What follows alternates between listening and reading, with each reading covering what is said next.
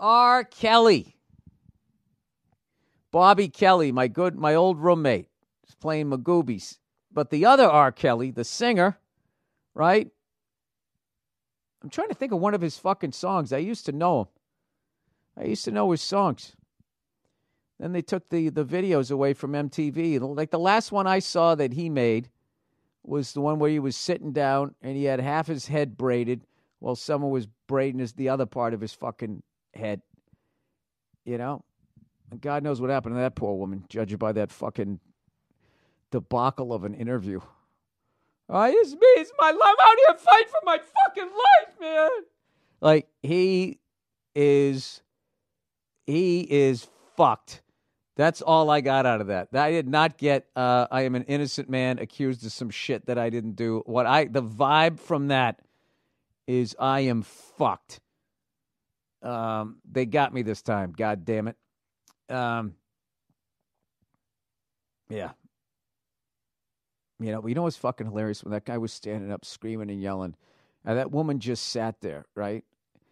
How that became the opportunity for other douchebags on the internet to try and bring up some male-female point, to literally try to wedge their fucking goddamn agenda. We're literally talking about a guy who, if they're saying what he did, if he did what they're saying what he did, this guy is a fucking monster. This is about getting this fucking guy off of the goddamn street before he can do this to somebody else.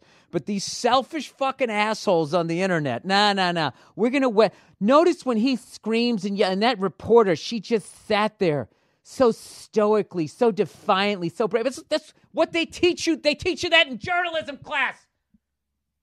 What do you think? A guy would have stood up and fought him? So then all these women pile on and they start telling these stories of sitting quietly as their boyfriend punched the wall right next to their head. These selfish fucking assholes took this moment in time. A pedophile, an alleged pedophile freaking the fuck out. And all those victims, fuck all of them. It's about you and whatever fucking went down during your fucking relationship and how you were a total fucking victim. You know what? I got one thing to say to you guys, ladies. All right? We'll fucking get to you on this one. This is about the women who actually were fucking a victim of this guy. Stop trying to fucking, You know what it's like? It's like back in the day whenever I see stuff about hair metal bands in the 80s on the Sunset Strip, and you'd go up and you'd staple your fucking banner, your little flyer up to a telephone pole, and then 2 seconds later somebody else would staple theirs over yours. That's what the fuck is going on. It even happens on shit like this. It's so goddamn shameless.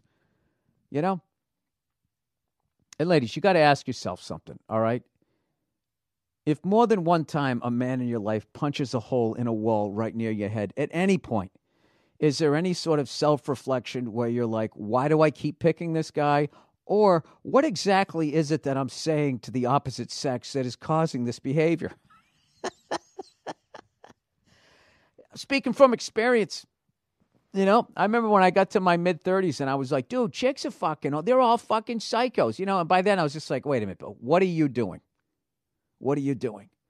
And I actually turned around and I looked at myself and I said, oh, this is what I'm doing. And then I decided to stop, fishing in the same area, pulling out the same goddamn fish. Right? I blamed the victim in all of that.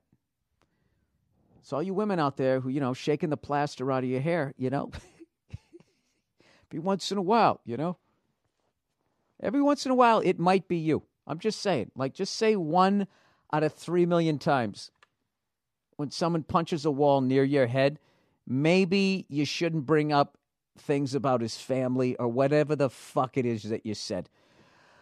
Those other times, the guys are aggressive and they shouldn't do that. And, maybe there wouldn't be so many Home Depots out there if there weren't so many guys with misdirected anger punching holes right next to their girlfriends' heads.